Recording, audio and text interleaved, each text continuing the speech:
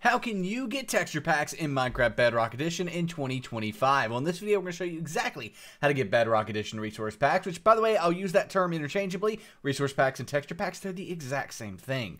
First things first, you want to download some resource packs. There's a link in the description down below that will take you here. This is our list of the top 5 resource packs for Bedrock Edition, but this will work for any Bedrock Edition resource pack. When downloading Bedrock Edition resource packs, make sure it's from a trusted source like CurseForge or from the official resource packs website. Nevertheless, here we can go down and grab John Smith Legacy. We will also grab DePixel here. Both of these are super popular and updated. So we can come in here to Minecraft Bedrock Edition 1.21.51. If the version's not the exact most recent version, that's perfectly okay. So just go ahead and download it. It will most likely still work. Here we can go ahead and just click on this big John Smith Legacy Bedrock button, if you will, and when we do, the download will begin. You may need to keep or save the file, but it's 100% safe to do that.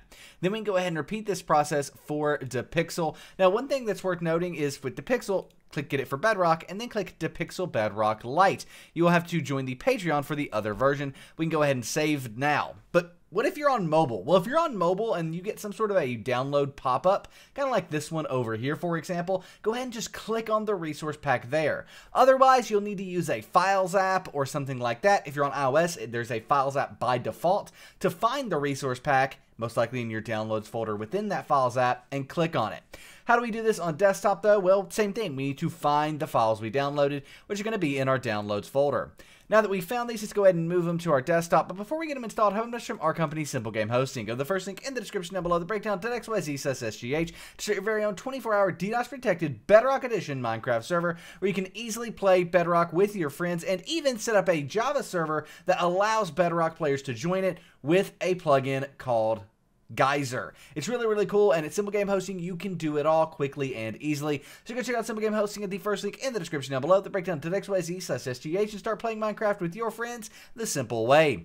Nevertheless, let's go ahead and double-click on John Smith Legacy here, and then if you're prompted that you want to open this with a specific file or app, go ahead and select Minecraft. It may just go ahead and open up in Minecraft, but as we can see, it's now opened up, and up here at the top, it says Import Started. After a few seconds, successfully imported John Smith Legacy Bedrock. To activate this, go into Settings, and then on the left-hand side, scroll down to Global Resources. Then go into My Packs, and there it is, John Smith Legacy. Click on it and click Activate. Now, when you go into a game, well, it's already reloaded. As you can see, it's taking effect on the main menu even. But when you go in-game, it will be active. You can activate resource packs per world, though. So how would you do that? Well, you would take your world, and then on the left-hand side, you have resource packs. Any available resource packs you have will be right here under the Owned section, and you can activate them in the world. So you can do it that way, or install it globally to take effect on everything. With it installed globally, we can just go ahead and jump in to my existing world here, and once we're in-game, John Smith Legacy will be active. Now, unfortunately, there won't be any way to change your resource pack once you're in game. That's just a downside of Bedrock Edition. You have to do it all from the main menu, but John Smith Legacy is now installed. What about that other pack we got though, DePixel? Well, we can go ahead and save and quit here. You don't have to close out of Bedrock Edition to do this, but I'm going to since it's full screen, so we're going to go ahead and exit Minecraft.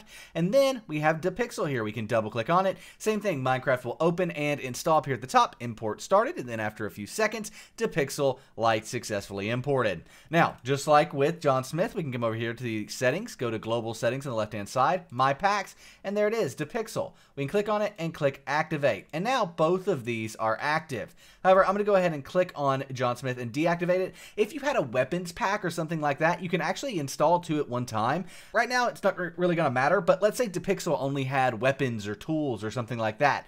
In that case, it would show those first, and then any other textures that weren't in DePixel would be in John Smith Legacy. You can click on the pack and use the arrow here to move it up and down. The one on top shows first, and then the one under that, and then the one under that. You can do multiple if you need to, but let's go ahead and deactivate John Smith altogether because we want DePixel. As soon as we hit escape, Minecraft reloads again, this time activating DePixel, and as you can see, it's a little different with the text here, but we can go ahead and play, and we will jump in game, and once we're in game, we will quickly be able to see that this is active and working, and you now know how to get resource packs in Bedrock Edition. DePixel doesn't change things too much, but it is now installed, and we are good to go. If you've got any questions, let us know in the comment section down below, and we will try our best to help you out, but enjoy your new Minecraft Bedrock Edition resource packs in 2025. We'll see you in the next one. I am out. Peace.